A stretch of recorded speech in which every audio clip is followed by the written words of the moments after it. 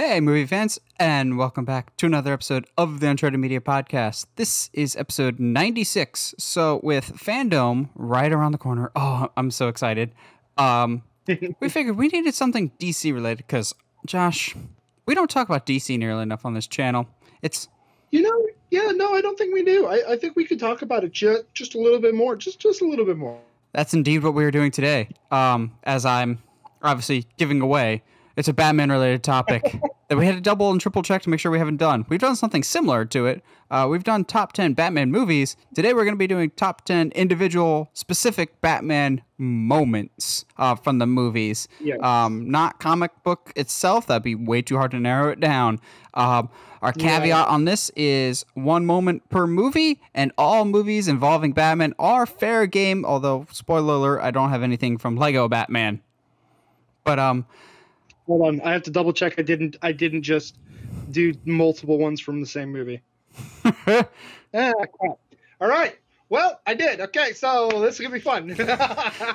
Well, before we get into any of that, and before we get into any of the news, Josh, how you doing tonight?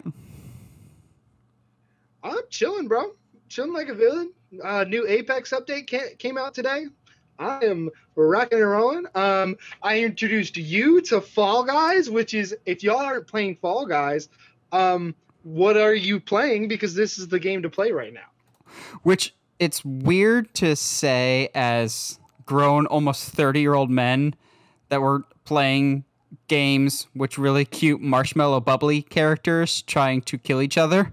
Yes. But Fall Guys, it's free on PlayStation right now, and it's so addicting. I think it's going to be the next, big competitive game. Because I'm not going to lie, Fall Guys has made me the most stressed I've ever been playing a game in a very long time. Because, it's... Oh, I believe you. There's different stages to it of, the first one's super easy to get by, because you just have to be one of the first 40 people out of a 60-player pool. That doesn't seem so hard. And then it slowly keeps narrowing and narrowing down. So I got my first victory, and I was just rejoicing in the streets. And Heather played it for a little bit. It's just a good time. So I've been playing that. But I've also been watching some stuff. But before I get into that, Josh, have you been watching anything good lately?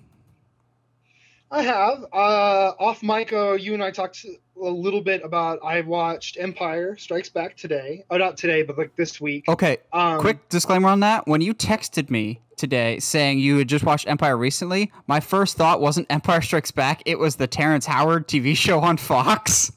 Oh. I'm going, no, that's an odd pick for Josh, but everybody's got their own taste, man. Yeah, I mean, to each their own. No, but we're continuing. I mean, it's been us taking our time with it, of course, but we watched A New Hope a few weeks ago, and now we're watching Empire. We'll probably watch Return of the Jedi either this coming week or the next week, and we keep rolling through everything. Also, I haven't told you this because I finished season 1 of Agents of S.H.I.E.L.D. Really? Yeah. And let me tell you, the first half of the season is total garbage. But the second half is awesome. Okay. I never thought, and you know me well enough to know that I was never on board with Agents of S.H.I.E.L.D. I thought it was dumb. I thought it was a stupid excuse to bring back Agent Coulson just for a cash grab, basically. And daggum, it's a good show, and I love Coulson now. I mean, I already loved Coulson, but now everybody loves Coulson. I would die for Coulson. Everybody loves Coulson. Yeah, so I know I told you I was going to try to see Tax Collector this week, but that's probably going to happen next week. Well, if at all. I watched something new, too, and I have started my own new show, too. This will be much less surprising to you, though. So I watched the new Sonic movie, because that was cheap on Vudu recently, so Heather and I watched it. It was better than I expected, but it still wasn't great. It was fine. I'll say this, I'm glad it's getting a sequel so that I could spend more time in that world, because I was kind of just about the first one. There's a lot of good things to it. Overall, Heather and I liked it, but we both agreed that it was very generic and same of, okay, some of the jokes are pretty good, but we feel like we've seen this in other movies before. Although there's a lot of jokes on both of our parts of James Marsden is oddly specifically typecast as the guy that has to go on a mission with some furry sidekick. Yeah, it's always weird. But overall, it wasn't. But I'm glad it wasn't awful. It wasn't bad. I'm glad to be getting a sequel. Yeah. So, I mean, I've seen the what's it called? The end credit scene. So I'm not too surprised by things, but I was kind of hoping it'll be fun. I was kind of hoping it would be Knuckles, because I like Knuckles more than Tails, but whatever. And then the other thing I've been watching, Agreed.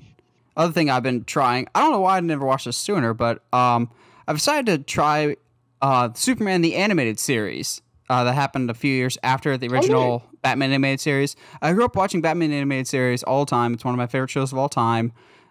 We will be mentioning it later in our discussion, for sure. And I watched Justice League. I just never really got around to watching Superman, the animated series. I wasn't a huge Superman fan as a kid. I mean, he was fine. I had some Superman comics, but he wasn't like upper echelon like he is now for me. I'm really liking it so far. I'm like 4 or 5 episodes in. I really like the origin that they've got down. Yeah, I've just been on a Superman kick. And again, since we'll be talking about DC Fandome and our news again, let's just say I think this will be justified revisiting Superman stuff because I just can't help but scratch that itch that I think something massively Superman related is on the horizon soon. Oh, I would agree. I wouldn't be surprised at all. Like our little tinfoil hat sequence kind of suggested, it's hard for it to not be a thing at this point. Because before it was like, oh, but he's got all these scheduling conflicts. Oh, I don't know. But now it's like, well, what else is he doing? Yeah, I think they're just saving him for a really big announcement. Josh, you watching anything else this week? Let's see. Empire, Agents of S.H.I.E.L.D. Oh. No, not really, honestly. I haven't had a lot of time to really watch a lot this week. Yeah.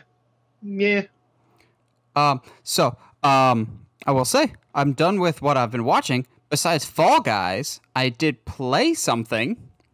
Oh, yeah? Avengers beta that dropped this weekend. Yes, you're supposed to tell me how that was. Yeah, so, oh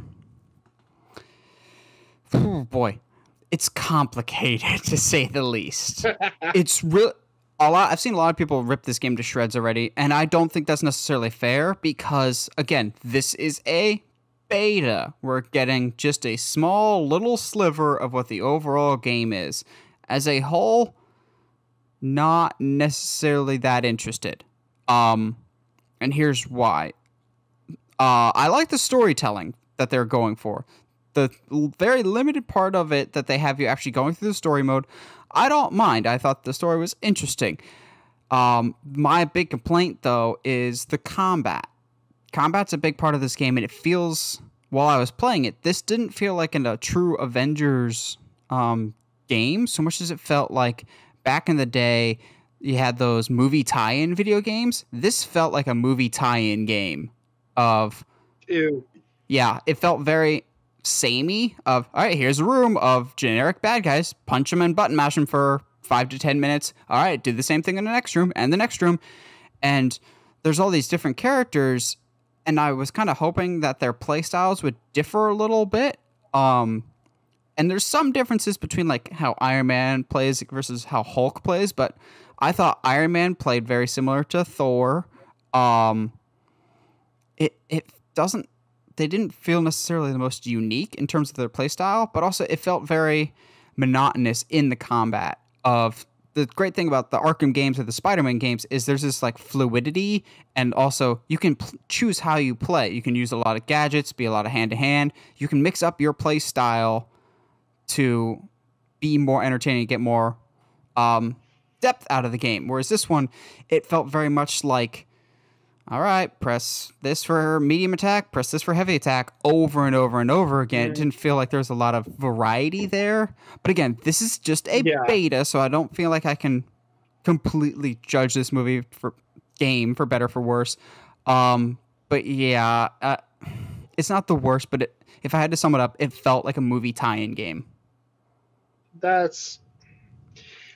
that's what, unfortunately, I was nervous about. Because it's a great, like, doing an Avengers game, in my mind, is a great way to expand your roster. Show who you could see in a movie. Like, we're talking Black Knight. We're talking Namor. I mean, Miss Marvel's a cool little actually, she was my favorite thing. She was my favorite thing about the game because she plays differently and she actually felt unique to everybody else. Good. But also, I think part of it was I wasn't comparing her to anybody else. Fair. Okay. See, but like that's what I think needed to happen with this. And from everything that I heard, this is the roster, period. There's not going to be like, oh, it can unlock other characters. Like you can unlock Spider-Man. Sorry, Xbox people. Sorry, buddy. But yeah, like it doesn't seem like there's going to be much to this game other than, ooh, I can make Captain America look different. And I don't want to play an Avengers game for that, you know? Yeah, I don't blame you for that. Well, so Josh, you ready to get into some news? Let's get into it. Speaking of news, didn't we have something big to announce? I'm so glad you said something, Josh. Yes, I'm so glad you said something, Josh, or else I would have completely forgot about this. And maybe I should have done like a special like a After Effects effect on this, but whatever. What Josh is talking about is this is episode 96. Do the math. We are very, very close to episode 100, which is 100 more episodes than I thought we would ever do of this show. Yeah. So. Oh, absolutely. I never would have dreamed we would have come this far, dude. Because I remember when we first started, we were like, well, we miss talking to each other all the time about movies. So let's do something where we can, I don't know. Do that. Talk about movies. Because we're two white dudes, so what do? We just do a podcast. Yeah, exactly. Which, in our defense, we did this long before quarantine. So, all y'all that just started doing it during quarantine, we did it before you. Just still 10 years before it was popular, but 10 years after it was popular, I mean. But we have a big announcement in regards to the 100th episode. Starting with the 100th episode, we will be debuting the Uncharted Media Podcast live. For now, we'll be on Facebook, and then we might transition to YouTube. But for the time being, starting with the 100th episode, you can join us as we record every... the night will be up in the air, but every time we're going live for the Uncharted Media Podcast, you can watch us live on Facebook, and then the full video will be posted on YouTube the next day, but you can interact with us during the show, ask questions, interact with us. We will be going live, and we may have a surprise or two in store for that 100th episode, and even more announcements. Let's just say we're really, really ramping things up in a big way for not just Uncharted Media Podcast, but just Uncharted Media in general. So much so that we needed to get extra hardware for everything that we got ready for you guys, and it glows. Where, Josh? Yeah, I mean, it's exciting because it's like you and I have always had a passion for this kind of thing, and it's my statement has always been, this is at its core just two guys who love movies, and from that we're going to just expand. We're going to do some really, really cool stuff. It's actually really hard for me to not say anything, but we're excited about it. We're going to do some really cool, fun stuff for the 100th episode. And just to be clear, because we're going live doesn't mean if you miss the live broadcast that you're missing the podcast entirely. That, from my understanding, we are still going to send it to the YouTube, send it to the Spotify, or wherever else you have been listening to us. We're just giving you that opportunity to not only see us live, but also to interact with us live. Yes, Josh, you're spot on. it's just different now. It gives you guys more chances to interact with us, to share with other movie fans that you think might enjoy our content, but just kind of helps us interact with us more, lets you guys interact with us more. Just a live atmosphere makes it a little different, but also knowing us, my computer or something's going to go on fire that night just because this is how it goes every single time with a podcast. I or Josh have a really good idea and we implement it on the show, and it takes about a week or two for all of the problems to be ironed out. Then it goes smoothly. Just never on the first try. But yes, we will be going live. We will be reminding you each week leading up to the 100th. This is episode 96. Remember that. So I believe it is the 14th. Tentatively put that on your calendar. The week of the 14th, Uncharted Media Podcast will be going live from every episode then on out. But you'll still be able to catch us on YouTube. We'll upload the whole show from there if you missed it. It'll be on Facebook. And we'll still have a regular podcast audio stream going to all of our regular sources, Google Podcasts, iTunes, whatever else you listen to us on. So, without further ado, let's get into some news topics. Absolutely. Because first up, Netflix strikes again. However, this time I'm going to at least partially play devil's advocate with this, in that I can see it from both sides of what they mean. So what I'm talking about here is Netflix is developing a live-action Avatar: The Last Airbender, and they had brought on the original show creators, two guys whose names are really hard to pronounce. I'm not even going to try it. They were responsible for The Last Airbender TV show, not the movie, the TV show, and Legend of Korra. Well, after 2 years of silence, basically, we now know why we haven't heard any updates. And it is because those two guys have now left the project due to creative differences. And all the red flags in the world are being raised. But I'm gonna try and play both sides on this. But Josh, you hear initially that Avatar: The Last Airbender the live action series has lost its two original creators for this Netflix adaptation. Is there any one party in particular that you're pointing the finger at? I mean, yes. Initially, it's very easy, especially with the that Avatar and Korra both have. It's hard to not be like, well, Netflix screwed up. That's all Netflix's fault. But I mean, it's loved now, but when Korra was coming out... Oh, no, Korra's not loved, man. Korra is not loved. See, okay, maybe it's certain crowds. Yeah, certain crowds. Korra did not have the reception that Avatar did. But not... Yeah, it is enjoyed, but it's not near as enjoyed or loved as much as the original series. It has some great moments. It did some fun, interesting, new things with that universe. But and to their credit, it's hard to follow Avatar: Last Airbender. So I can't really fault them for not being able to follow it. With that being said, who's to say that's not the luck that they were going to have with Netflix? You know what I mean? So I come at this from two different sides. I'm a huge Avatar fan. My initial gut reaction is to go, this is a horrible thing on Netflix's part. How could you let these two guys go? They created one of the best shows of all time with Avatar: The Last Airbender, but also in the back of my mind, I'm going, well, they also did create Legend of Korra, which isn't nearly as good. But also, and this is where some people are not going to be happy, these guys are good, but they've never done anything live action before. And live action is different than animation. And I think maybe they're too close to the project emotionally, and rightly so. They created it. But maybe it's one of those things of Netflix wanted to change something minor, but they're so protective of their property because they created it that they're like, I don't know, we really want this. It could be that, but also on the flip side, in their defense, it could be Netflix.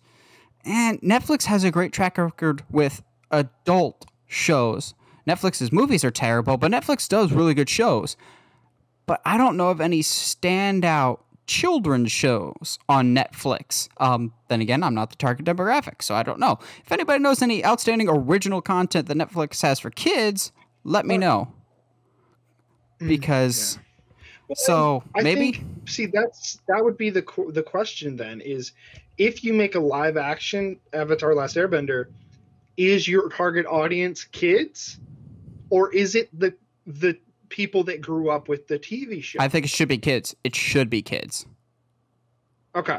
Well, either way, and in some ways too, they deserve to be defensive after what happened with M. Night Shyamalan. So I can kind of see some apprehensions on their side, but you're not wrong. They haven't done anything live action, so who knows, man? I mean, half the stuff that Netflix announced never actually gets made anyway. Yeah. So. Maybe this is a situation of Netflix wanted it to be more akin to Stranger Things, because as we know, they're desperately trying to find their next big hit TV show. And I'm just going, well, maybe if you stop canceling stuff after 3 or 4 seasons, you'd find one that stuck. But Netflix can't afford to pay anything for more than 3 or 4 seasons. So I could see both sides to this. It just sucks. I think in the end, I think this does suck. But this doesn't necessarily mean the end for the Avatar show on Netflix. It could still theoretically be good. And the creators themselves even said so in their press release, saying, this show still has the potential to be good. It's just we're not involved with it anymore. So, and I said earlier that I think the show should be targeted for kids. I think a big problem with fandom nowadays, not just Avatar, but every fandom in general, there's a lot of stuff that was initially intended for kids that people grew up with and now watch as adults that want the show to grow up with them and not admit that they still like something that's for children. It's okay to like something that is made for kids. Ninja Turtles is made for kids. You don't have to justify why you like it in your early to mid 30s. It's okay to still like that, but don't expect Ninja Turtles content or Avatar content to now be made exclusively for 30 to 35-year-olds. It's going to alienate future generations' enjoyment. I think Star Wars is a big proponent of that right now, of, I grew up with the original trilogy, so the prequels are terrible. Well, the original Star Wars is made for kids. The prequels are made for kids, and now you have a whole bunch of kids that love the prequels because they grew up with it. Targeting something specifically for adults, I think, is always a problem, but also adults trying to defend the fact that they still like what they might consider to be childish things also can be very, very dangerous. This is my weird pedestal moment. Yeah, no, I'd agree. I think you could even argue that I think maybe that's why people didn't gravitate to Korra as much. While it's not as good of a show, I think you could make the argument that people were expecting the homegrown nostalgia that they got, and the same show that Last Airbender was. You know what I mean? They felt like it was supposed to be that show, but at a different time period, and that's not what Korra is. Korra is definitely a different show completely. I will say, I think doing live action for Avatar: Last Airbender, I think that would adhere it more to your, I'm going to do large air quotes here, adult audience. But at its core, it does need to be a quote-unquote children's show. It's about kids. Because while Avatar Last Airbender was a children's show, it dealt with some really tough stuff. So it'd be hard to balance that and be like, that's a kid's show. Well, there's a lot of kids shows that deal with hard things, but at the end of the day, they're still mainly targeted for kids. Like, don't get me wrong, I think some of the greatest animated greatest shows of all time are still kids shows, but they can be viewed by any audience. Like Young Justice, I still to this day consider to be a masterpiece, but that's a kids show. But that also might, now that I think about it, Young Justice might be the perfect example of growing your audience, growing your show up with your audience, because the content that we got in season 1 of Young Justice is far and away different from the content that we get in Young Justice season 3 Outsiders.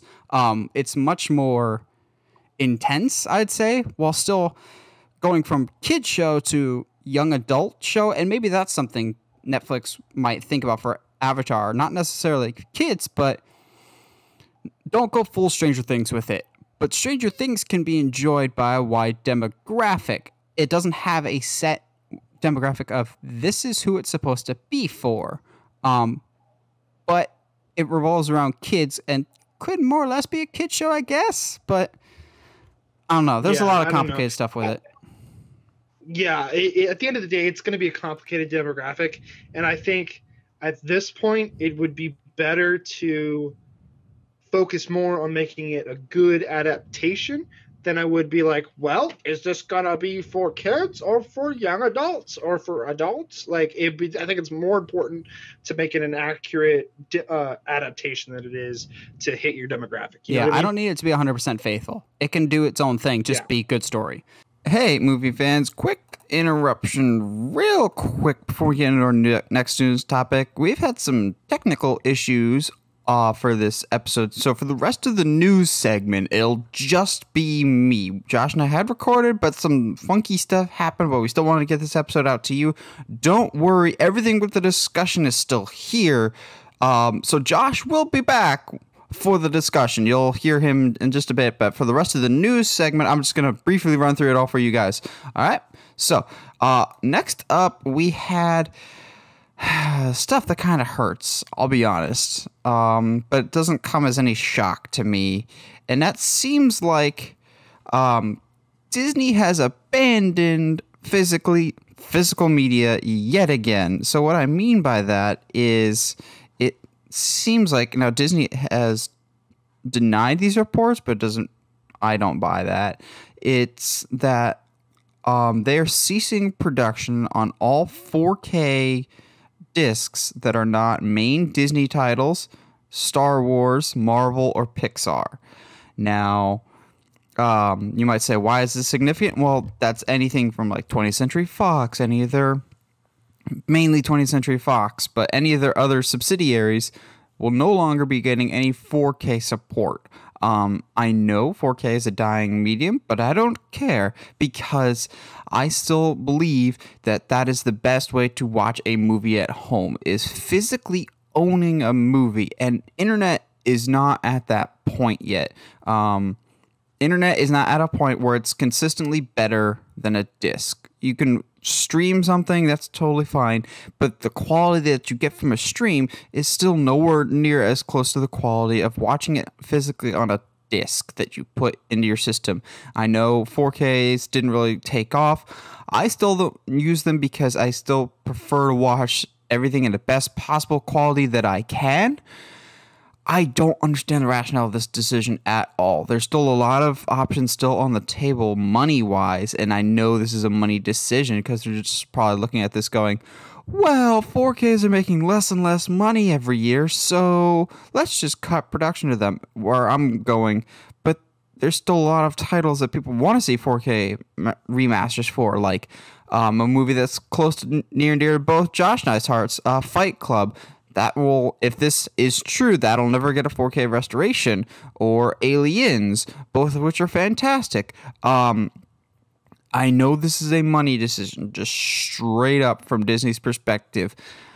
But it's another one of those I don't get it decisions from Chapek. And I don't know when his tenure's done, but I'm already counting down the days till it ends just because there's so many decisions that he's made and will continue to make that I am again so against, because financially the Disney company will be just fine, but it will be creatively bankrupt and it'll push a lot of people away, and you're already starting to see that. And I may be blowing this out of proportion as I will cling to my physical media till the day I die, but I don't know, it just seems like shifting everything too much to Disney Plus too quickly for movies that probably won't even end up on Disney Plus. Like, you telling me Fight Club is going to be on Disney Plus?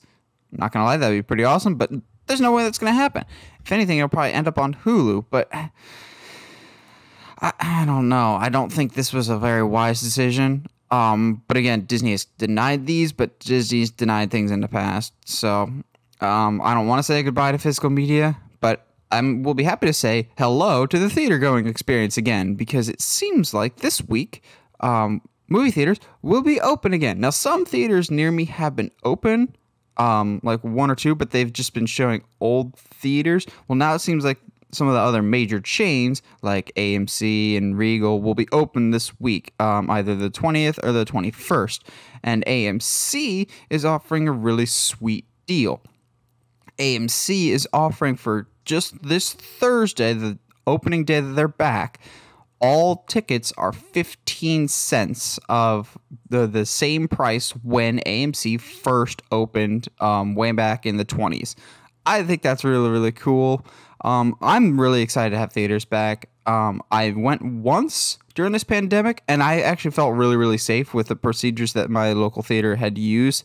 It's one of the few theaters, though, that was already like well equipped for the virus before the virus even hit, because they're like really spaced out seats. You don't see anybody in any other rows just because of how it's structured. It's really, really nice. But Heather and I saw Indiana Jones. It was awesome. The thing is, we've seen Indiana Jones before. It's wonderful. It's a different experience seeing it in theaters. But with theaters opening, it means on the horizon is new things. And I desperately want new things, because like the theaters near me, they're showing different things each weekend, but there's stuff I've seen before. Like this past weekend, the theater at Universal City Walk had all 8 Harry Potter movies. I'm going, that's awesome. But I've seen all 8 of you on opening night before, and just okay, sure. But I want new things, like New Mutants is right around the corner. Bill and Ted, I think, is going to be open in some select theaters, and I will track you down, Bill and Ted. I will support you and watch you in theaters, because I want to be excellent to you as you have been excellent to each other. And then after that, we've got Tenet. Fingers crossed on Tenet again. I feel like that's been most of the movies this year. Fingers crossed, we might get it. We might Tenet. Sorry, that was real bad. It's just a prospect of new movies again, please. Now, I don't know why it's taken movies so long to open. It's probably because there's been nothing open, because in my eyes, I think it's easier to control a movie theater in terms of social distance than a lot of other things, like maybe a grocery store or a theme park. Like, you can assign people seats and space them out. You can control the numbers. I would think that's easier, but maybe it has to do with people showing up for like new releases or whatever. So we'll see. I have missed the theater so much, so I'm happy to have it back. Primarily with new releases more than anything else, but I'm also excited because supposedly, fingers crossed, Universal will be showing some old school horror movies for the Halloween season for their like comeback classics. So my fingers crossed for like some old Universal monsters, like maybe some Invisible Man. Because last year I saw Halloween, that was outstanding. And while I've been saying I want some new stuff, I don't mind that the old stuff's there. I just want different variety, if you know what I mean. So next up, we've got an interesting one. Space Jam 2. Now, Josh and I, obviously, we have our thoughts about this. I think I'm a little more proactive on this movie than Josh is, who really has no love for this project. However, I will say I am disappointed that we missed the audio. We missed the video, got all jumbled up and weird for the news segment. That's why I'm here to kind of do a reshoot of this. Because in the original version of this, Josh came to the sudden and life-altering realization that Toon Squad is spelled T-U-N-E. And he thought that this movie changed the spelling. But I told him it has always been spelled that way. With the meme of the astronauts, it's always been that way. And that just blew his mind. We bring up Space Jam 2 and the Toon Squad because we now have our first official look at the jerseys that they're wearing at Space Jam 2. I'm kind of, I don't know how to think of this. I'm kind of mixed. So, like, I'll be honest, I really don't know what to think of this. I will say, though, that the original Space Jam jerseys felt very of their time, very 90s, very what not Michael Jordan and other NBA players would wear at the time. These jerseys feel like something current NBA players would wear in terms of the color scheme or the design. I actually am in favor of it not being the exact same Toon Squad jersey. It would continue to be that whole, well, we're just rebooting this because I think this movie will stand on its own more than that. Also, I've liked but didn't love this movie as a kid. Like, I didn't watch it a ton. Where's all this like nostalgia goggles for this movie? Like, I never have understood this, because take the nostalgia goggles off. Space Jam as a movie is really nothing special. It's really not that great. And due no small part to Michael Jordan is the greatest basketball player of all time. He is a terrible, terrible actor. Like, bad across the board. Larry Bird is a better actor in that movie than Michael Jordan. So in that regard, I think I'm a little more excited for this because we've seen LeBron James and stuff, and he can act. He's actually got a really good sense of humor, good timing, good acting. I would like to see him act in more stuff when he's done playing basketball.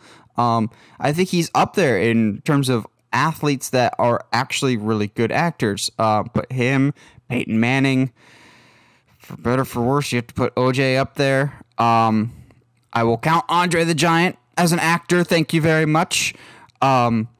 So in that regard, we can debate all day if Michael Jordan's better or LeBron's better. In terms of acting, it's not even close. LeBron is a better actor. Now, Josh has brought up this point before, and I completely agree, of when the original Space Jam came out, the Looney Tunes were really, really popular. You still had like 3 or 4 different shows running at that time.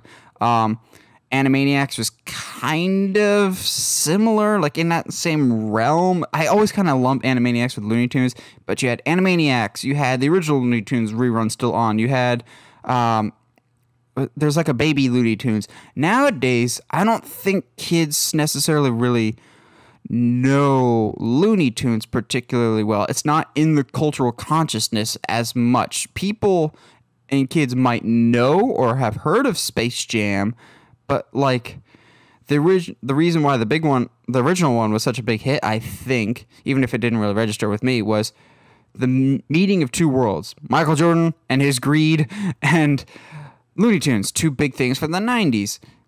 Right now, LeBron's a big thing. I don't know if I can think of anything off the top of my head that would really match that in terms of a crossover. But yeah, I don't know. I'm still on the fence about this movie.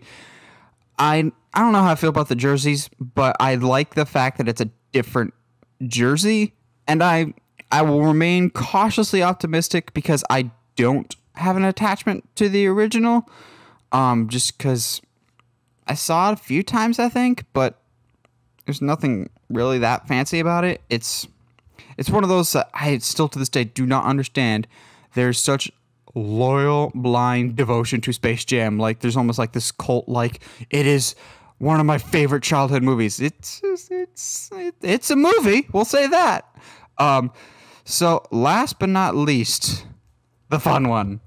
So DC Fandome is this Saturday, and I cannot wait. I've been watching all my DC stuff this week. Well, that's not a whole lot different from any other week, unfortunately. But DC Fandome is this week, and they have released this schedule for what projects we can expect to see. And I'm not going to lie, I've got pretty excited. So, let's go over this list together, shall we? These are all Eastern time, so do your old math wherever you listen to us or wherever you're at, because I'm Eastern time. Starting at 1 o'clock on Saturday.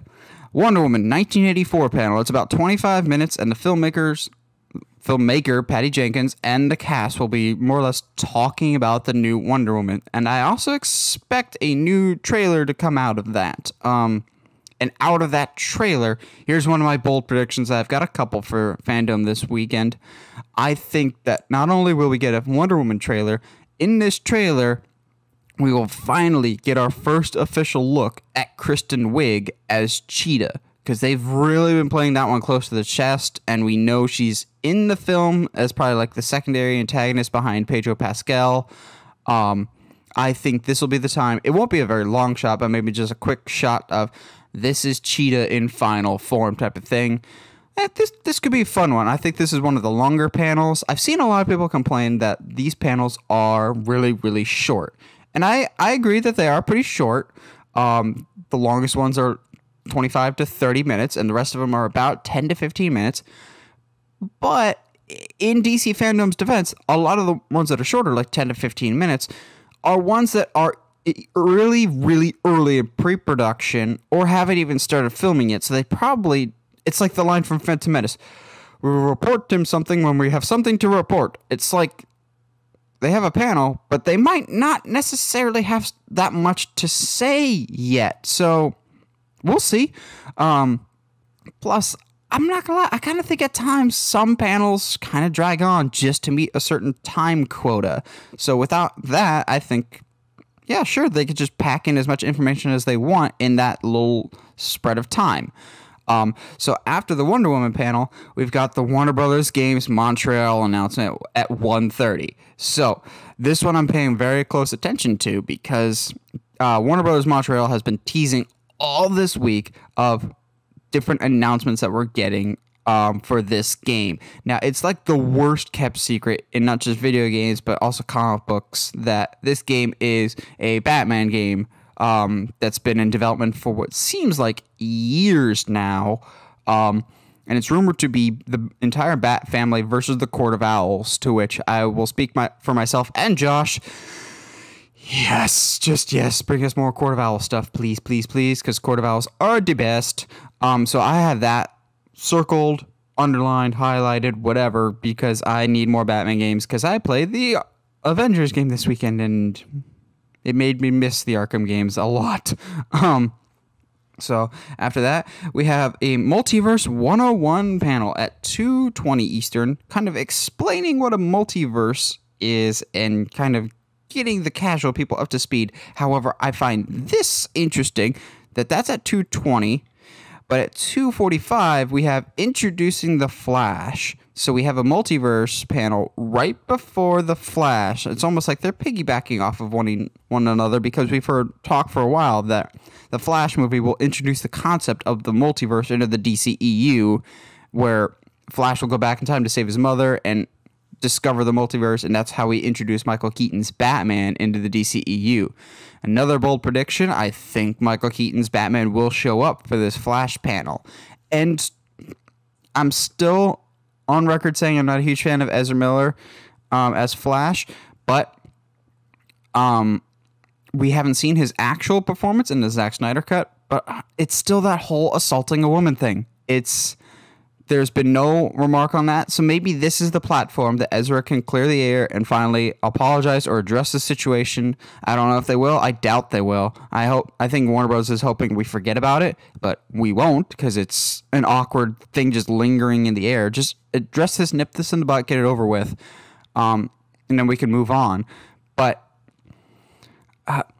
yeah, the Flash thing is just awkward for me. But from there, we've got at 2:55 Beyond Batman, so that's probably just going to be a generic Batman announcement. Then at 3 o'clock, one of the major ones, we have The Suicide Squad by James Gunn.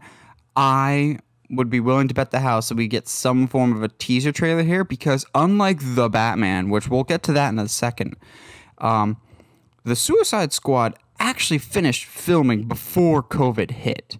They finished everything, whereas the Batman got, I think, maybe 30-40% of it finished. So I think we'll finally get some character details, maybe some posters. But more importantly, I think we're getting an actual trailer for the Suicide Squad at Fandome. I think that'll be a lot of fun. I think this could be probably the most entertaining panel of all of them, just because it's James Gunn and the whole cast there of a whole bunch of wacky people. So from then, we have Legacy of the Bat. That's at 4:10. I think that's a whatever. We have a Chris Daughtry performance at 4:30. I like Daughtry, but I just think this is an odd placement on this. Maybe he talked to his friend Jim Lee. We have a surprise DC Comics panel at 5 o'clock. Now, I don't think this is the major one because this says surprise DC Comics panel. So I think this announcement will be specifically comic related. However, I still have my eye on this one just in case, because anytime it says surprise, I just go, however, I don't think that's the major surprise of the night, but we'll get to that in a second. So at 5:45, probably the biggest panel of the night, the Snyder Cut panel. This is also 25 minutes, just like the Wonder Woman panel, and this is where we're getting the first real trailer for the Snyder Cut of Justice League. I've slowly been coming around to this movie the more I'm hearing about the production of the Joss Whedon cut.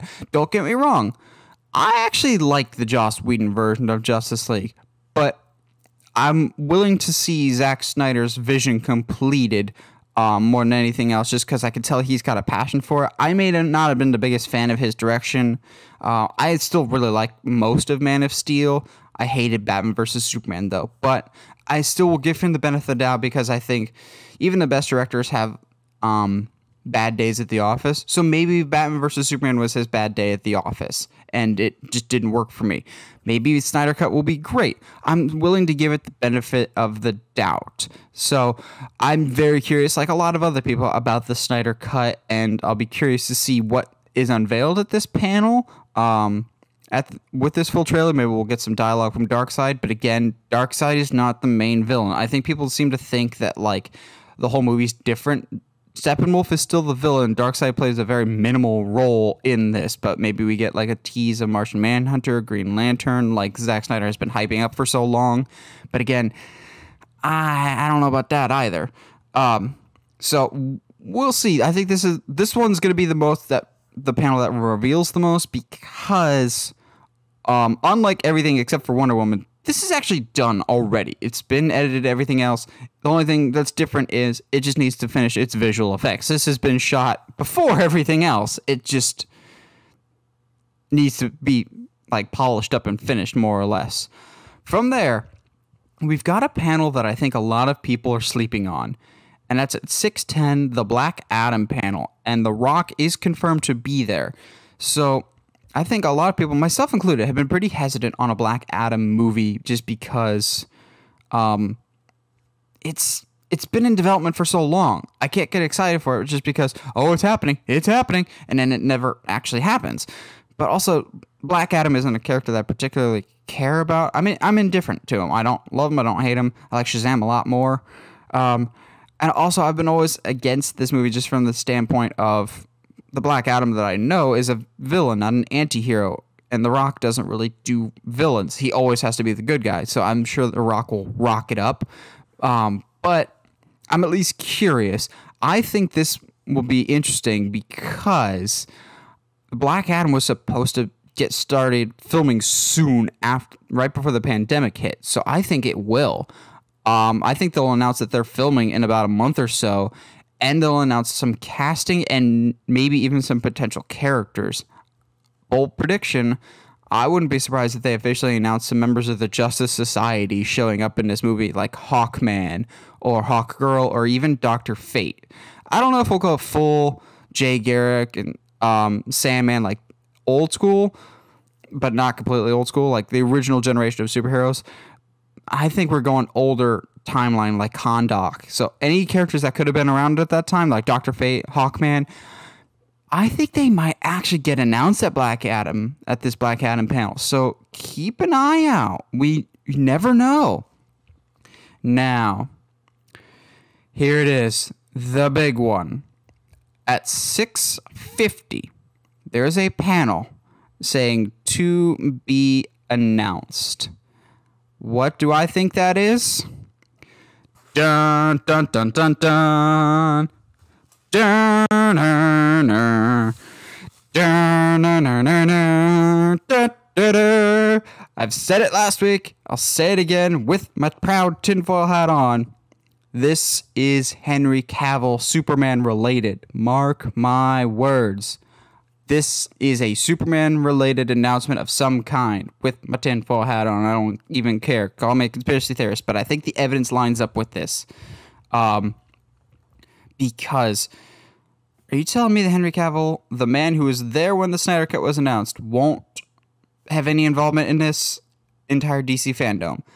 I think this entire DC fandom event was created just for the Henry Cavill announcement of Superman, because if you're teasing some major announcements, you have to have some announcements that the general casual movie-going audience will care about. If you say, like, we're making a Zatanna movie, some of us, myself included, we think that's awesome.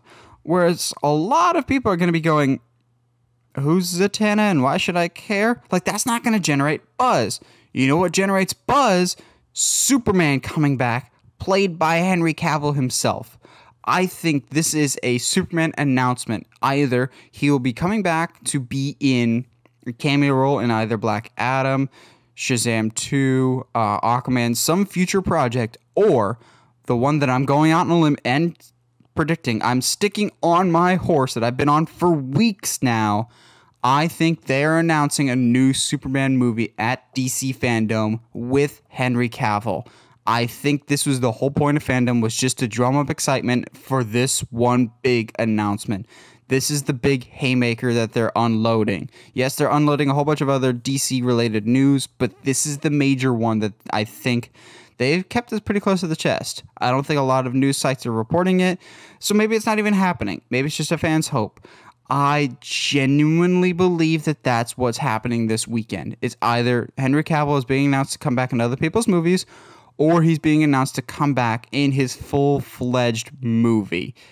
That's my tinfoil hat conspiracy theory, but I'm sticking with it. I don't think I'm that far off on this. So, back to your regularly scheduled jargon and no crazy people talk. Well, no more than usual. At 7 o'clock, we have an Aquaman panel. This one, I don't expect a ton from, just because Aquaman 2 is still a long way off. Maybe some slight details from James Wan. I don't think it's going to be like a Black Adam thing where there's going to be a whole bunch of hidden details in this. But who knows? I could be wrong on that. Then at 7:35, we got a Shazam panel. If Henry Cavill doesn't show up for the to-be-announced panel, expect to see him for this one. I would be willing to bet good money that Superman shows up in some capacity in Shazam 2 after he got set up in the first Shazam. So, just like Black Adam, I think Shazam's panel could have some surprises, like major surprises, and probably announce that they're going to be filming soon. Because unlike some other movies that DC's working on, Shazam has the most of a time crunch just because those kids grow up fast. Ask Stranger Things about that. So they got to finish filming. They've got to start and finish filming this soon so the kids stay relatively kid-like in this. So I think Shazam could have a lot of big announcements. Then at 8:10, I always mess this up. Suicide Squad Kill the Justice League, the newest game from Rocksteady, the people that brought us the Arkham trilogy of Asylum, City, and Night. Now, this game supposedly has been in development for years. It was, at one point, a Superman game, then that got scrapped, then there was talk of it was a Damian Wayne game, but apparently not. It's a Suicide Squad game, as the Suicide Squad will be killing the Justice League, I guess. We'll be getting details about this. Rocksteady hasn't been teasing this like Warner Bros. Montreal has been, but I'm at least curious about this. A Suicide Squad game wasn't primarily at the top of my list for desires for a Rocksteady game, but I have faith in them off the 3 Arkham games that it could be at least fun, so we shall see what they will announce. Probably a full trailer, if nothing else. And then the big one, the big panel besides the Snyder Cut, is at 8:30 for The Batman. So we'll have Robert Pattinson, Matt Reeves, more or less most of the crew there to discuss the film.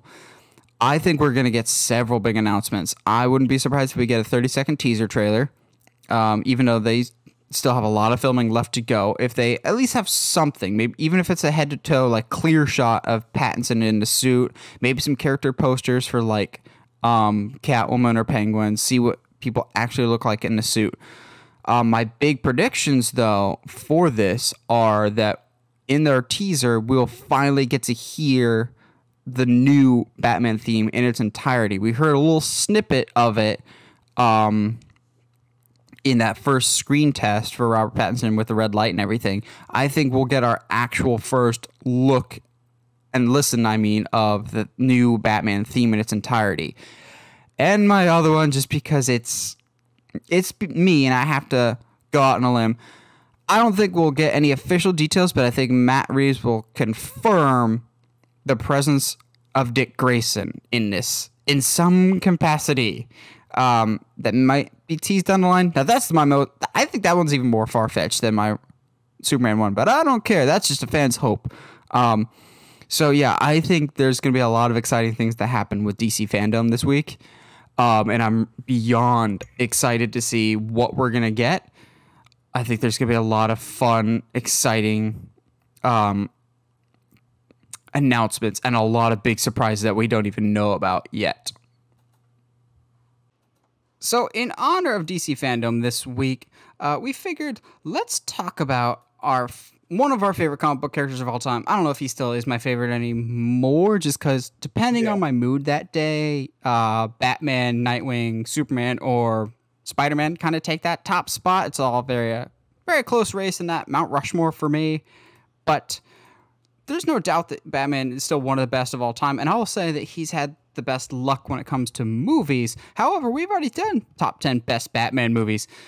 But we haven't done top 10 best Batman movie moments, because there might be some Batman movies that may not be necessarily the best. However, they have some of the best Batman moments in just personifying the characteristics of Batman, or just might be one-offs in lackluster movies, but excellent moments individually for Batman. So any Batman movie is fair game for this. Live action, animated, Lego, all of it's fair game, because we're only allowed to use one movie per entry. So you can't just be like, everything from Batman and Robin is excellent and in the top 10 ever. Obviously, that's just hyperbole, although I might have a Batman and Robin scene on my list. So yes, Josh, you want to kick us off? What is your number 10 best Batman movie moment?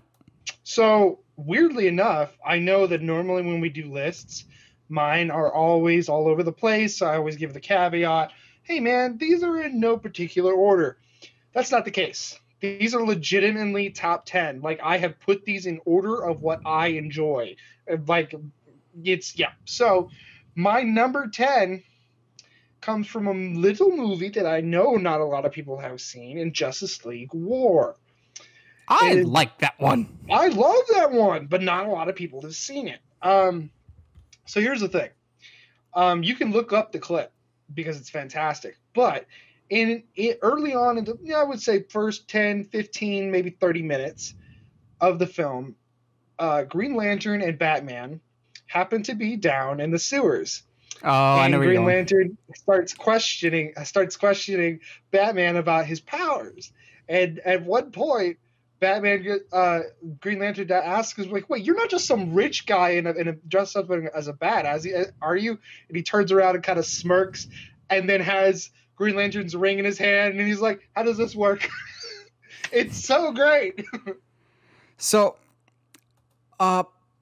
Justice League War, it's not one of my favorites, but it's up there in terms of I really like it, primarily because I kind of actually have an emotional connection to it, because when I got really big into comics my senior year of high school going forward, and really fostered a love of comics in college. And so when I was dating Heather at the time, the first comic book she ever bought me was Justice League Origin from the New 52.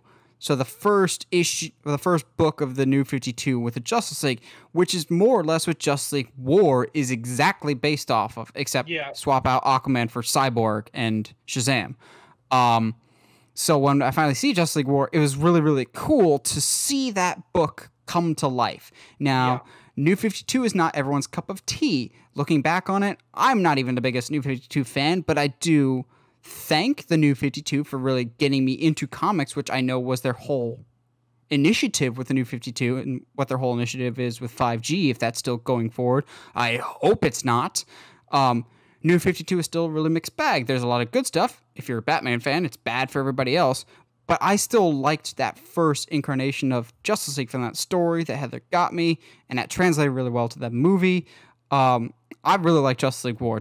It's not on my list for moments, but I can think of a couple Batman moments. Batman and Green Lantern both have some really good moments together in that, have some really good chemistry. Yeah. I just wanted to definitely point that specific moment out because it is a moment that Batman doesn't get often, in that he gets to be kind of funny and kind of clever. I mean, he's a smart guy, so it would make sense, but it definitely starts to build the dynamic of Hal and Bruce, which I really, really enjoy. You mentioning Batman being funny actually makes me want to throw out a quick honorable mention that I completely forgot, but I don't think it would have made my top 10 anyway, is one of the more underrated ones, Justice League Crisis on Two Earths. And basically they fight the crime syndicate from a different dimension. And something is coming to Earth or something, and Superman's like, maybe if I move the Earth out of the way, or the sun out of the way, and Superman just completely deadpan goes, we don't have 2 weeks for me to tell you how many reasons why that's a stupid idea. And I'm just going, Batman's straight savage, because I see that meme every once in a while. I'm like, people, do you even know what that's from? Because if you don't, watch it, because that's one of the really, really underrated ones. But speaking of underrated, that also transitions me perfectly into my number 10 from, I won't say the most underrated Batman one, but it has to be pretty high on the list, to the point of, I don't know if you've seen this one, Josh, Batman Gotham Knight.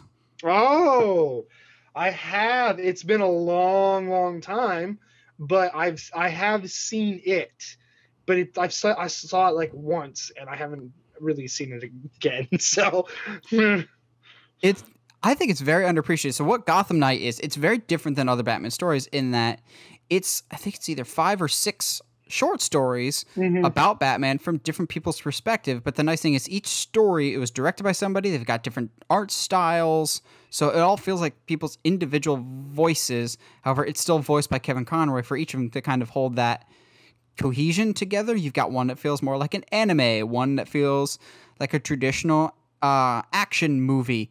But there's one in particular that it's, I think it's Renee Montoya and her partner are trying to bust some drug dealers or something, or they're tasked with protecting a drug dealer or something, and they get caught in the crossfire of 2 gangs firing at each other. So they're basically trapped between 2 rival gangs shooting each other. They've got nowhere to go.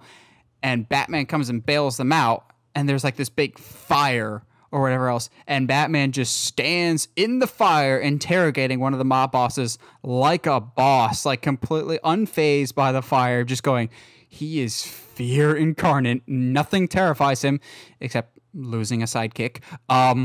It was just one of those, okay, there's more style than substance here, but when the substance is Batman walking through fire being awesome, it's pretty good style right there. Yeah, it is. Gotham Knight has a lot of really cool moments. Batman fighting Deadshot. It's a very stylized movie. It's very different, but it's still really, really awesome. Now, I don't know if it's controversial or not, because I've gotten on my podium quite a few times talking about, I don't think this movie's as bad as people make it out to be. I think people's expectations for this movie were just in the wrong spot, and that, of course, is Batman and Robin. As a continuation of the Burton-era movies, they're bad. As an homage to the 60s Adam West Batman, they could not have been any better. Because, and we've talked about this before, the art style, the cinematography, the overall flair of the movie if you watch it back to back with the 60s 1966 Adam West movie, it actually feels like it almost could exist in the same universe.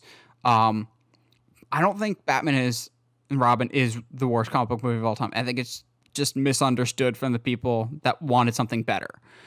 That being said, I still think Batman and Robin has, no irony here, one of the best Batman moments ever, and that's when Bruce thinks Alfred is dying, and we have these real genuine heart-to-heart moments between Bruce and Alfred, the likes of which we never actually seen before. Yes, Michael Caine and Christian Bale had some really good moments, and I almost put Why Do We Fall on this from Batman Begins, but I actually think this is better because Bruce hasn't really had the opportunity to deal with death. He doesn't have to worry about that ever since his parents died, but having Alfred, who is the one constant in his entire life, potentially die, actually brings out this raw humanity. And also, George Clooney's phoning it for most of Batman and Robin, except in these scenes when he knows there's good material to work with. The scenes with Michael Goff as Alfred, they're just the best thing about Batman and Robin. Say what you want about the movie, but the relationship between Bruce and Alfred in those specific scenes when he's comforting him at what might be his deathbed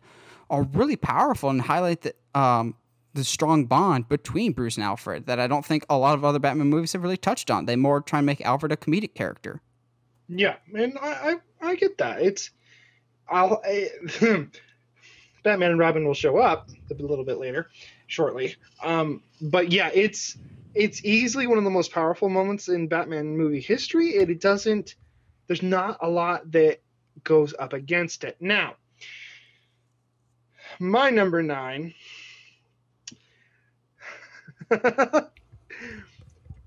Would you be surprised if there was a moment from Dark Knight Rises on my list? Dark Knight Rises, you said? Yes. No, because I think individually there's great moments. I just maybe not connected super well. Fair enough. So, even though he makes us wait for it for 45 minutes, the return/debut of Batman in Dark Knight Rises is so good. I wanted to put the debut for when Batman Returns in The Dark Knight Returns, the animated movie, but I have that later. So, but like this has that same feel of you got the vet and the rookie in the car, and the vet knows exactly what's about to go down. And he's like, kid, it's fine. Just back up. You're in for a show. This is going to be super cool. And the rookie's like, no, we got to do our cop thing. No. And just all the Batman stuff ensues. And you get to see some of the new gadgets. And it just felt like in a movie, at least for me, where sometimes I'm not the biggest fan of the film, it felt fresh. It felt new. It was like, oh yeah. It was like when when Batman Begins, when he forgets his first interrogation, that first scene in Batman Begins where he's where were the other drugs going? Yeah, no, not yet. Before that, where he's like being all scary and just like swooping down and scooping people up, and the guy with the Uzi's like, where are you? Here. Great, good stuff. It's like it felt like that. It was like, oh yes, we got Batman. Let's go. It was hard to not get excited for the rest of the film. Now, for I guess also, at least for me, for Dark Knight Rises, the film that follows is not that great, but 45 minutes in, making us wait for that, it felt earned. It felt like, okay, cool. So he's been building to this for a good chunk of the movie. Now he gets to be Batman again, which is, I think, why I get so frustrated with the movie later when he just kind of like dips, So, I'm glad you brought up Dark Knight Returns, because if I had to, my number 11 or 12 just missed the cut was when he comes back as Batman in Dark Knight Returns, and Alfred's like, when did you shave your mustache? And he doesn't even notice that he shaved off his mustache getting ready to be Batman again.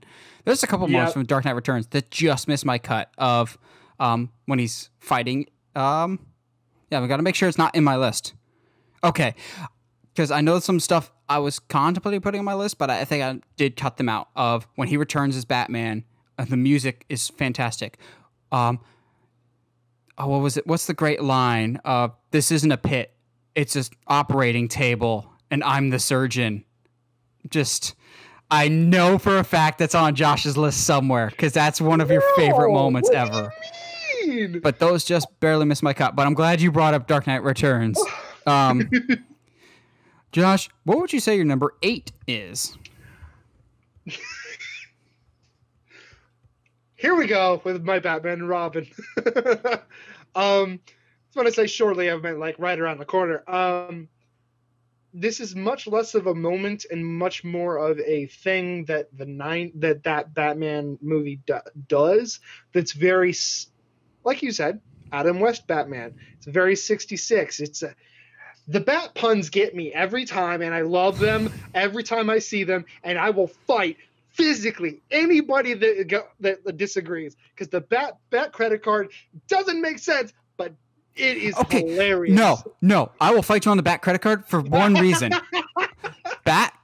No joke. The bat credit card confused me so much as a kid, because what does it say on the bat credit card? What does it say? Batman Forever. Which is the movie before this. So I'm going, wait, which one is this movie? This is Batman and Robin then. Then why does his credit card say Batman Forever? Shouldn't it be switched? Because Batman... It still bothers me to this day. It's such a weird nitpick, but I don't care. But the puns are so great. I used to see you. You guys need to chill. Like, it's just, stay cool, bird boy. Dude, it's so good. A good pun, well delivered, deserves a good laugh. And I laugh most of Batman and Robin. Not necessarily for the right reasons, but I'm here for it. So what do you got for your number 8?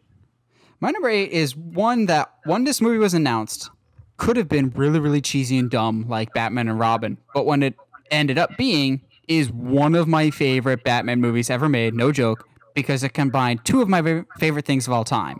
Batman and the Teenage Mutant Ninja Turtles. Oh, see, I let this off because I wanted to give it to you. Josh, what do you think this moment is for me? Okay, there's a good collection of them. There's Michelangelo's breakdown of who the Batman is. Which is fantastic. The Turtles have a lot of great moments. But this ain't a top 10 Turtles list. Yes, it is. You're correct. I think it's the Batman Shredder showdown. Ding, ding, ding. We have a winner. Yeah. Because I go into this, because I'm not going to lie. Batman versus... Is it Batman versus the Ninja Turtles or Batman and the Ninja Turtles? I think it's versus. Yes, it is. Going into it, I was a little bit apprehensive because the animation style on paper seemed a bit more colorful, lighthearted, kid-friendly, which I had kind of been missing with the DC animated universe at that point being all the same. So I kind of like having a different art style, but also wasn't expecting brutal and intense violence, because the animation style kind of disarms you for that, of like, oh, it's bright and colorful. Holy crap, that foot ninja just got a shuriken to the face. And then when Batman and Shredder fight, it's a fight that I didn't know I needed, but I'm so glad it's in my life now, because it's two of the best fighters from their respective worlds going at it. And at a certain point, even Shredder's just like, I can't even use my weapons here. This is too good of a fight. I truly want to know who the best is. But also, like, at the end when Batman's like, I had a rematch with Shredder because Shredder's a man of honor. And I kind of like this honor among the fighters of just like, okay, you've truly beaten me. But also, like I said earlier, I wasn't expecting how brutal it was. Like, there's a couple hits in the Batman Shredder fight that really make me wince because it sounds and looks so brutal, which is often hard to do in animation. But they really nailed it. And also, I don't really think any live action movie has really nailed Batman's hand-to-hand combat necessarily well yet. Maybe Pattinson. But in terms of hand-to-hand combat, this is by far the best Batman fight yet. It was out of the box. Almost everything about Batman versus the Ninja Turtles is just a win. But the Batman Shredder fight, it's the two best fighters from their respective worlds. It's basically fantasy booking. and it worked to perfection. It was just wonderful. I loved it so much.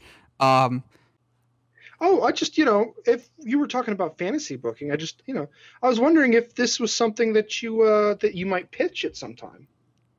I don't know. We don't like to pitch ideas around here. We don't like to fantasy book or anything. No, we don't. That's not something we do. No, that's no, I don't see a future in that. But Yeah. my number No, 7, yeah. my number 7 is one that I'm sure you'll be happy is on my list. But knowing you might have it on your list, but probably higher up. And that's from your boy, Terry McGinnis. From Batman Beyond, Return of the Joker, which, Josh, you would probably know this better than me. I thought Return of the Joker was the only Batman Beyond movie they did, but they might have done another one that was like a movie, and by that it was like 3 episodes put together on a DVD, or was Return of the Joker the only one? Do you remember? As far as I'm aware, the Return of the Joker is the only one, yeah. Okay. So, I would say that the best thing about Batman Beyond Return of the Joker has to be the end fight with the Joker himself. Yes. Because we take an approach to Batman that we haven't seen before.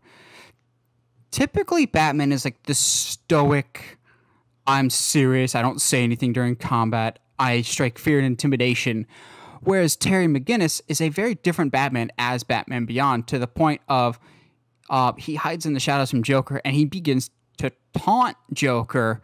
He's just like, yeah, you never had this when you were working with Bruce, did you? He would always stay silent. You would make the jokes. Well, what happens if I make the jokes? Throws you off your game, doesn't it? You know, it's kind of sad. You're not even that funny. It's kind of pathetic, isn't it? And so it really gets in that mind of Joker, and it's just wonderful to see this, like, Batman getting the upper hand and out laughing the Joker, basically. And it's such a different take on Batman. It still counts for this because it's a Batman. Batman Beyond is still Batman. It's just a different... I like Batman tales that take different approaches to the Batman character. And I think this was one of them of, okay, this Joker's different. We got to approach him differently. So let's embarrass him in a way that the original Batman probably wouldn't. Yeah. And weirdly enough, yeah, I don't really have any moments from Return of the Joker on my list. However, Terry is, to this day, still, I think I might like Terry more than Bruce.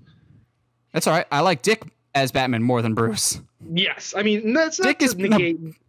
Bruce is probably like the third best Batman. Yeah, unfortunately.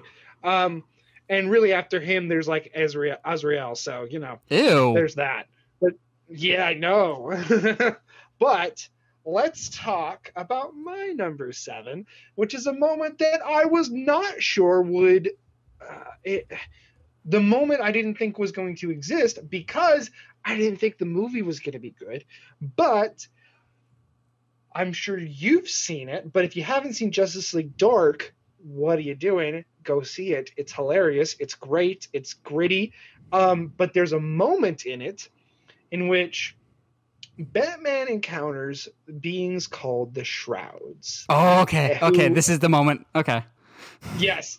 Who, the Shrouds basically, they hover around souls that are about to pass. In the story that Constantine leads the team, Batman is involved. They go visit a friend, and there's some shrouds outside the house, signifying basically like, and Constantine voices this in that, he, the guy we're about to go see must be about to pass. He must be very sick. And one of the shroud turns and kind of, jibber jabs at Constantine and kind of tries to be like, we'll get you one of these days. And Batman kind of is like, what's he seeing? Blah, blah, blah. And the camera pans and there's like 4 shrouds like surrounding Batman. And the line is, yes, this one, he's escaped us many times. It vexes us. And they get real close, and Batman scares the crap out of him. And it's a good moment. I'm never quite sure if he sees them, but I don't care because it's fantastic. It's basically Batman staring down Dementors from Harry Potter that represent death and just goes, boo, I ain't scared of you. Because Batman's probably one of the only people that would actually welcome death as opposed to stay alive. My number 6 is probably one that's also pretty high on Josh's list from a movie that I absolutely hate. But I'll give credit where credit's due. Of a good moment is a good moment. And to me, there's no better moment in Batman vs. Superman than the warehouse fight. Basically, that's Arkham crazy. Asylum and Arkham City combat personified into a movie. I said in my Batman vs. Shredder entry that no hand-to-hand combat has been better. That's because in the warehouse fight, it's kind of an amalgamation of some hand-to-hand, but mostly gadgetry combined with the hand-to-hand. It wasn't solely hand-to-hand like we've seen Batman be. So he throws everything but the kitchen sink, but he used the kitchen sink to hit Superman instead. This scene is awesome. However, I will say the ultimate cut of the Ultimate Edition is a more cohesive movie, but for this scene, I would watch the theatrical cut because that at least confirms to me that these henchmen might still be alive, whereas in the Ultimate Edition, those fools are for sure dead because that guy's brain matter's on the wall because Zack Snyder likes for Batman to kill people. Yeah. But this was the type of the scene that we've been waiting for. We kind of got it very, very briefly in Batman Begins when he's training to be a ninja, and at the beginning of the Ra's fight when it's like 3-on-1. But we've never really gotten a good close quarter fight from Batman before. And if it was always like in close up, so you can't really see that it's clearly not whoever it is. This was wide shots, clearly good hand-to-hand combat here, and a lot of thought and effort that went into it. I still don't like Batman vs. Superman at all. Yeah. But that warehouse fight, that was pretty fire, man.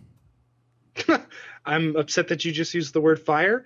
I'm not. At the same time, the warehouse fight is awesome, and that's why it's my number 6. Boom! Segue. Bam! Rock on. Yeah, it's just like you said. It's a good combination of hand-to-hand and gadgetry, something we'd never seen before. Outside of the brutality, almost unnecessary brutality, it's the most Batman we've ever Batmaned in a live action movie. So, I mean, I don't like BVS just like you, but you can't deny that the scene is awesome. True. What is your number 5, my friend? Oh, wait, don't you have a number 6? That was my number 6. Ah. Oh, wait, no. Hey, what did you not do? No, we're good. We're caught up. We're caught up. Hey, just in case anybody listening wants to doubt how good we are with numbers, I got my number 5 is the backup scene in Batman Begins. Do you know what scene I'm referring to? Yes. Yeah. Backup. Yes. So backup, which in retrospect is a terrible line, but at the same time, it's such a cool scene. This was like the first real live action in Batman in a long time. And it's from somebody like Christopher Nolan. So we knew this wasn't going to necessarily have any aspect that was going to be for kids. And so that was really exciting. And then, but with that, there was a lot of stuff you thought you would never see. You thought you would never see Batman in the Batmobile. You thought you would never see Batman coming out of a cloud of bats. But the cloud of bats happens, and so does the Batmobile. I love this scene. Batman's pinned down between the cops and a gang, and he needs to escape. And what better way than to call in some backup? Hits the sonar on his boot, and just a cloud of bats just fills the building, and he escapes. And it's a really cool scene to see when Batman uses bats, because I mean it's not something, weirdly enough, that happens a lot in live action. I think I would almost be. That's the only time. Say that's the only time that's ever happened in combat. It swirls him in the cave in Batman Begins, and yeah, but Nolan really hits people over the head with the Bat metaphor. So outside Well, also, of almost as bad that's as from Catwoman. Batman Year One, which the movie was heavily based off of. Yes. So I'm so glad you brought up Batman Begins, because there's a lot of different scenes that I could have gone with, but the scene in question is the one that I went with, at least, is the scene that immediately follows the one that you just brought up. So track with me in Batman Begins. He gets the bat swarm, but then he calls, "I got my car. I got mine. Yours." The tumbler comes out and ensues one of the best car chases in Batman history. Say what you want about the tumbler being a full-on tank. I'm glad that the new Pattinson Batmobile is not a full-on tank yet, because I would like a more sports car approach for the time being. We've had enough tanks. But good grief, is that tumbler sexy. And that tumbler chase scene, I appreciate you could tell that it was a practical stunt. Like, if I remember right, that car could go like 45 or 60 miles an hour. Like, that's a fully functioning car. And you could tell, like, the U-turn that it does, weaving in and out. I love the moment when he's being trailed by a helicopter and a couple of cops, and all of a sudden, just like that, he goes dark and they can't see him. It's like, how? But okay. That tumbler chase. I'm not normally a big car chase person. I think they're just, they don't really get my adrenaline pumping. That one does, because there's a ticking clock for Rachel, which just becomes a meme in and of itself. But that tumbler chase, great vehicle. Does it come in black? That classic line. Just everything about that tumbler chase scene, getting Rachel back to the Batcave in time, just chef's kiss. Honorable mention, though, for Batman Begins of the elevator ride of "Why do we fall? So we can learn to pick ourselves up." You still haven't given up on me? Never. Yeah. I love Batman Begins. I think, I mean, it's not hard for me to rank them: Dark Knight, Batman Begins, and then Rises. But even I think people that like Rises would put Batman Begins still ahead of Rises, because it does so much right. It reintroduces you to Batman without beating it over your head, and it has a lot of really cool moments that you never thought you'd see in a live action movie. As far as Batman movies, as far as a straight Batman adaptation, Batman Begins is leaps and bounds better than Dark Knight. I still think Dark Knight is the better movie, and it's more impactful in my own life. But Batman Begins is one of the, I think it gets overlooked because of Dark Knight, but Batman Begins, I think, is the better all-around Batman movie. Yeah. Oh, yeah, and I see, and I don't think you can even argue that either. So we're going to go, speaking of the Dark Knight, I'm already hitting it, because unfortunately we're in the top 4 now, and stuff gets really, really, really tough to start to pick apart and stuff like that. So my number 4, there's a lot, like we said about Batman Begins, there's a lot of moments to choose from. I'm going to go with the car chase scene. Right up into the line where Joker is shooting the gun, shooting Batman while he's coming like straight for him. He's like, "I want you to do it. I want you to do it. I want you to do it." I love that entire scene. I feel that it's a different part of Batman that we don't see often. Like, I know you and I always beg for the detective stuff because we don't really get that. And we beg for the hand-to-hand because we don't really get that. But something that I think Dark Knight does well, specifically in that scene, is Batman's resourcefulness, and then also at the end of the day, his steadfast stance upon his I'm going to put large air quotes on this, his rule. He abides by that rule a lot better than some other ones. Affleck. Yeah, no, I know. And that's, I think I put air quotes there because you can always make an argument that, like, Affleck's Batman legitimately kills people. There's moments in comics he shoots them down. Batman kills people.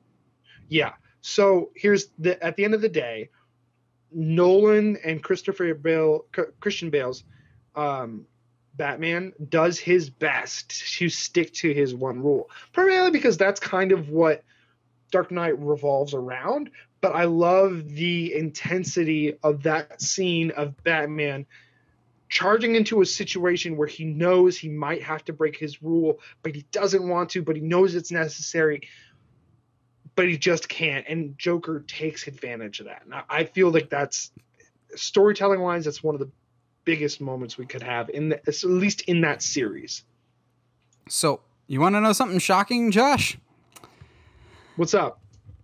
I don't have a single moment from The Dark Knight on my list. Really? Not a one. And here's why. The Dark Knight is not a Batman movie. It's a Joker movie. Fair enough. I was looking at this going, Dark Knight's great. Is there a single Batman moment to me that really stands out? No, not really. I'm not going to... Almost every iconic scene that I think of for The Dark Knight involves the Joker more than anything else. Or it's like the ferry scene where is one of the fairies going to blow up the other one? Like almost everything I think about with The Dark Knight doesn't involve Batman. Or like Rachel blowing up. That was Batman not being there type of thing. Whereas my number 4 is one of my favorite Batman animated movies of all time. Number 2 probably, and my number 1 will never be replaced. My number 2 favorite DC animated movie of all time, Batman Under the Red Hood. And it's the one scene that I see every couple months make the rounds on like Twitter and Instagram. It's like, this is the best Batman scene, and explains his one rule. And it's the scene where Jason has captured the Joker, and he's just like, can we kill him? Not because he's killed. Don't even remember all the graveyards that he's filled, but kill him because he took me away from you. And Batman's just like, if I allow myself to go down to that place, I'll never come back. And it's basically just like the perfect summation of, yes, Zack Snyder, this is why Batman does not kill no one. He doesn't kill anybody. And Jason's about to kill Joker, but Batman always has one trick up his sleeve, and he finds a way out of it. There's a lot about Under the Red Hood that I could have put on my list. Batman and Nightwing teaming up together to fight Amazo is just with the best Neil Patrick Harris performance ever. Fight me.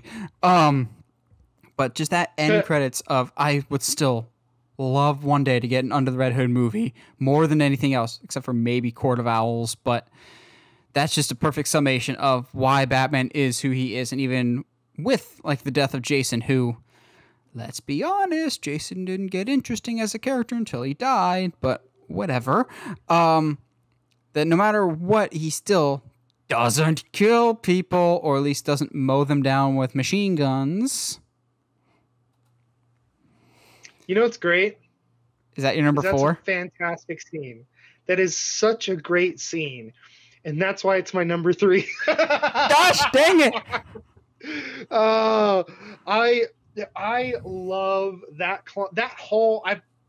In my notes, I put the whole climax of Into the Red Hood, because Under the Red Hood, not Into the Red Hood. I'll say what I want. That's like a prequel movie. I love, like, from the beginning of that scene when Batman comes into the room to the point where he pulls Jason's body out of the rubble and Joker's nowhere to be found. It is how do I describe this? It is so hard to tear myself away from that scene, because the drama, the whole movie's been building to this, and because of what is it? Jared Eccles? Jensen Ackles? Right? Does the voice of Jensen Ackles. Jensen, sorry. Because of his vocal performance, you feel everything that Jason's going through. It's not that the Joker killed him. It's not that the Batman moved on. It's that he feels like Batman doesn't care about him because Joker's still alive. Like, I thought if you truly loved me, like you always said that you would, that he would not be around. And it's enthralling to watch. It's something that is going to be incredibly difficult to adapt and to bring into live action. But honestly, like you, bring it on. I would love to see someone take the challenge, and because it's easily one of the most heart-wrenching and emotional stories that Batman has to offer. So something I hadn't even thought about until just now is, I think another reason why this story hits so hard is it's more or less Batman's decision not to kill coming back to bite him in the butt of maybe if I killed Joker a long time ago, Jason would still be alive to this day. But then that raises the whole question of if he started killing sooner, maybe Dick would have left him sooner. There's a whole bunch of like different side questions you can ask about this, but I think it's just Under the Red Hood is such a great story about like, even with this, even when your mistakes come back to bite you in the butt, do you still stick to your beliefs? And Batman does. And it's just so good. So that's your number 3. What was your number 4, Josh? Number 4 was I want you to do it. Oh, okay. And then your number 3 was We're that. Great with numbers. We're so good with numbers. We're so good. What's your number 3, bro? We're so good with numbers, in fact, that my number 3 is a number 89 from Batman 89. Okay. While not my favorite Batman, there is one moment that is forever etched in pop culture. And while it might not even be the best version of this line, it has such a long-lasting impact. I'm Batman. When Michael Keaton says that for the first time. I still prefer the Christian Bale one when he's interrogating Falcone. Okay, let's settle this once and for all. Josh, is it Falcone or Falcone? It's Falcone. I think it's Falcone. No, I'm 100% sure it's Falcone. Every single movie that I can, off the top of my head at least, I know in Christopher Nolan's, it's all Falcone. I know that in not Bad Blood, in actually I want to say in Red Hood, it's Falcone. Where are you hearing Falcone? I think there's like an animated movie or two that they might have said Falcone. Or maybe it was like an audiobook, but I've heard some people call it Falcone. It's not to the level of Ra's al Ghul versus Ra's al Ghul level debate, but there's at least some debate with Falcone versus Falcone. But we'll see what Matt Reeves approaches it, because we've got John Turturro as Carmine this time around.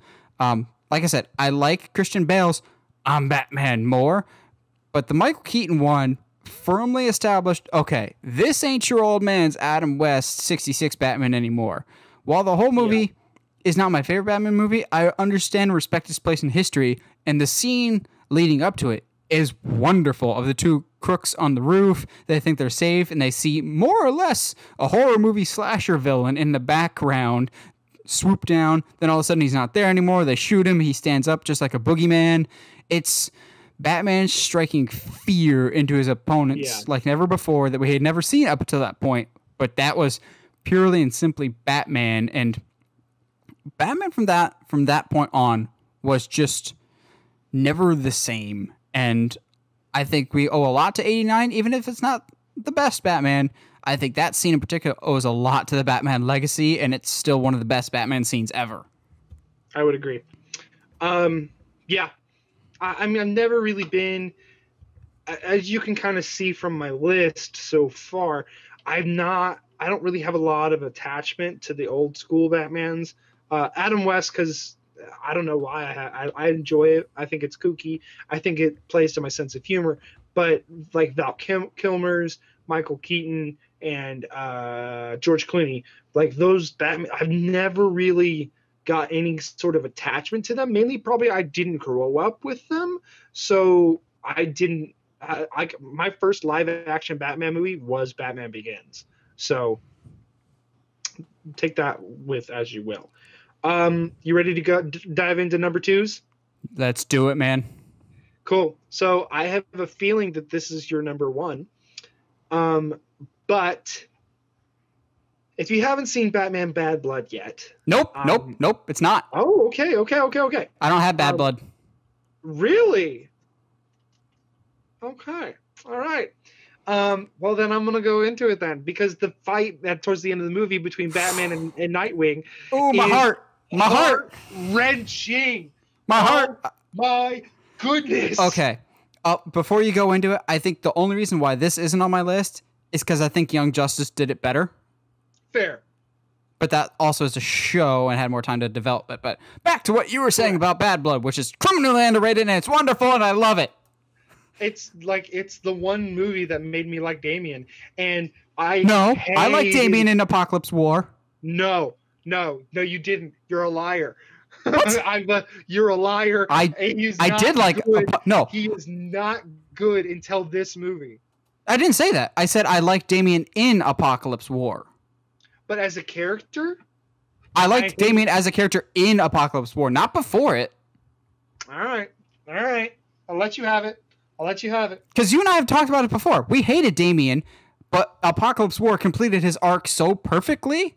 But also, he's a different character in that. True. Yeah. I didn't like him before that, but in Apocalypse War, I liked him, and it kind of made me appreciate him in the previous movies more. But he's not my least favorite Robin. That's Jason by far, but he's still. He got nothing on Dick. I think a lot because of Bad Blood, because of Judas Contract, a lot of the new Teen Titans movies that are coming out. I have come to love Damien. However, we're not here for Damien. We're here for the Batman Nightwing fight that has been so long coming.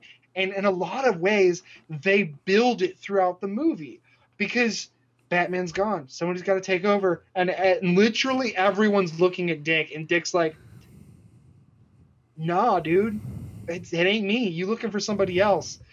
And it just builds and builds and builds and builds and builds to the point where a mind-controlled Batman has to fight Dick. So, I like that fight for the most part, but I think I do like Bad Blood for the most part, but I think I'm a little too close to Bad Blood because, like a lot of the other animated ones, it's kind of loosely based on a specific story, but also is based on several stories combined. And this one was based off of Battle for the Cowl, in which case Batman's gone or out of commission, and there's a fight to see who takes over. Battle for the Cowl is one of my favorite Nightwing stories ever, and I like that story a lot better than what they did in Bad Blood, because I think Bad Blood, they rushed it, but also introduced characters that really either didn't need to be there or didn't make sense to be there. Like, I liked Batwoman in Bad Blood, but why was she never seen again? That is the one and only movie. Show. And also, you set up Batgirl at the end of that, and it was awesome. Also, only seen in Hush really quick, and that's it. Was the left hand not knowing what the right hand was doing there? But I don't know. But hey, you know what? Now with Justice League Apocalypse Dark, we've got a new little canvas to work with. So Superman, Man of Tomorrow might be in a new universe, or might be its own separate thing, which I want more actually. Yes, but I think the reason the scene sticks out so much is that a lot of it has Nightwing. I'm going to use the word pleading because he with Bruce, because on a certain level, Batman is physically better than Nightwing. Emotionally and mentally, I think Dick is so much more mature and so much more capable of being a better superhero, being a better Batman. And that becomes obvious here to the point that, does he break both Nightwing's arms or just one? He breaks at least one of them. Yes. But it is heartbreaking to watch because Bruce is not responding, but Dick is literally laying his heart out while fighting for his life. And it's some of the best Batman that I don't read a lot. So comics wise, so it was something really cool to see come up onto screen. Anytime Dick is put into prominence, I'm a fan of. Also, with these what was the current, but now it's expired, they had some guy named, I think his name is Sean Mayer or Sean Marr as Nightwing, and I never really liked that voice actor. He's very one note, He got better over time, like a lot of the voice actors in the animated universe, except for Jason Momoa, who, even in Justice League Apocalypse War, wasn't a fan of his Batman at all. But yeah, Bad Blood, it has to be up there. It's a love-hate relationship for me, mostly love. You have a love-hate relationship with my number 2, Dark Knight Rises. God, no! However, before you get all mad, not only is this the best moment in Dark Knight Rises, it's probably what I will say is probably the best scene in the entire Dark Knight trilogy, and honestly is what the trilogy was leading up to, and it's like the culmination of Bruce's story. And that's when Bane throws Batman into the pit. And he has to claw and climb his way out without using the rope, because it's not very subtle in its allegory of the well that Bruce fell in as a kid, but I love the metaphor that comes with it of Bruce never got out of the well mentally when he fell in Batman Begins. He was still the afraid child, and that was only exacerbated when his parents died. He was still the frightened little kid dressed up in a black bat suit. So in Dark Knight Rises, he actually has to bring himself out of that. He has to heal himself, basically. Oh, interesting. He has to heal himself and not just, somebody slapping his spine back into place. He has to heal physically, but he also has to heal emotionally, and only doing that and putting the rope aside, putting, the safety and what he knows he can fall back on aside to truly move on and take that leap to the next step. Also, the more I watch it, he really easily makes that jump, and I'm just going, how did no one make that jump before? He had like 2 or 3 feet to go still on that jump. He seemed fine, but yeah, I think that pit scene in Dark Knight Rises, while the movie may have its issues, and I still wonder how he got back to America, that pit scene is just a perfect end cap to the entire Dark Knight trilogy and really sums up the overall themes of it and the theme of Batman. Okay. I'm with you. All right. So now's the time, folks. It's time for our number 1 favorite Batman moments of all time. Nathan, are you ready? Huh? Are you ready, my friend? I'm never ready. So I don't think you're going to be surprised that Dark Knight Returns Part 1 is my number 1. Is it the operating table? Yeah, boy. You don't get it, boy. This isn't a mud hole. It's an operating table, and I'm the surgeon. It freaks the guy. I thought you were about to do the Roman Reigns hand thing. Oh my gosh, it's so cool. It's the big thing is that fight, and it's a big reason why I think that Part 1 is way better than Part 2. It is, outside definitely. of the fact I don't really like what they do with the whole Batman, Superman stuff, despite it being fairly accurate. I like Part 1 better because it is, unlike Rises, a successful tale of Batman fighting his way back to being his old self again. He's like, you know what? Gotham needs me. I can't not do this. When did I shave my mustache? I guess I'm Batman again. To the point of like, he's fighting, what is his name? The mutant? Mutant? Like there's a... Like the boss. It's like a mutant leader.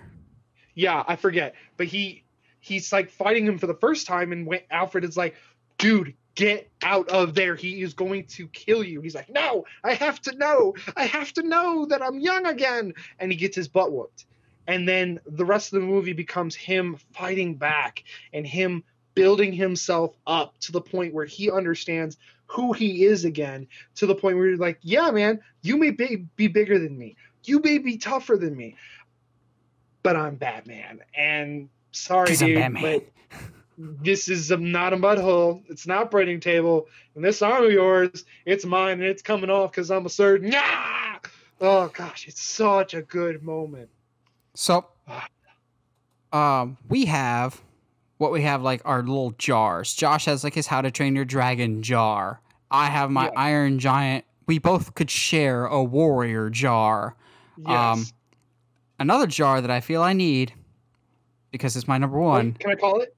Can I call it? You probably know the movie. I don't know if you know the scene, though. Let's see. I don't know the scene. I know it's from Mask of the Phantasm. It has to be. Obviously, it's me we're talking about here. I mean, it's still the best Batman movie. Without talking about it, I would have been upset. I mean, yeah, I have to save it for number one. I, of course. Oh, absolutely. Because I hadn't watched it in a while, Heather was like, we should watch Mask of the Phantasm. I'm just going, there you go. Because we've been watching a whole bunch of DC stuff this week just because we're getting ready for Fandome, and that's just how we roll in this household. But, of course, I have to talk about Mask of the Phantasm for best Batman scene of all time, to the point that I've actually done its own solo video on this movie with a couple minutes just devoted to this one scene. So the scene in question is Batman has just proposed to his girlfriend, Andrea Beaumont, which, side tangent, can we please get a Mask of the Phantasm adaptation in the Matt Reeves trilogy? Please? I would love that. Just end credits for the new Batman. Your angel of death awaits. Oh, just... but Bruce has proposed to his girlfriend, Andrea Beaumont, and she says yes. Next day, he's investigating this cave where a whole bunch of bats came out. He comes out, and Alfred gives him back the ring that Andrea gave him. And we find out later why she's left him.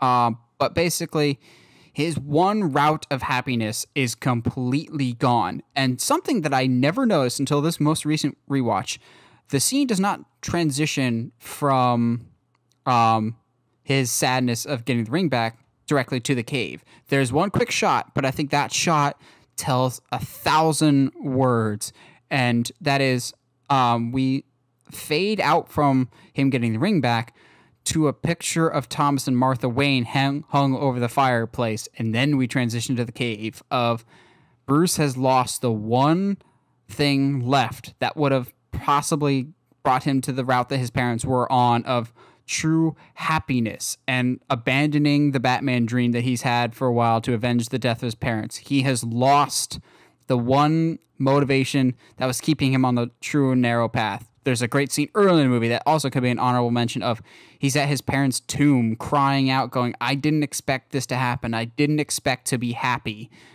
It's different now. It has to be different now. He doesn't want to be Batman. Well, now that his happiness is gone, it has been ripped away from him.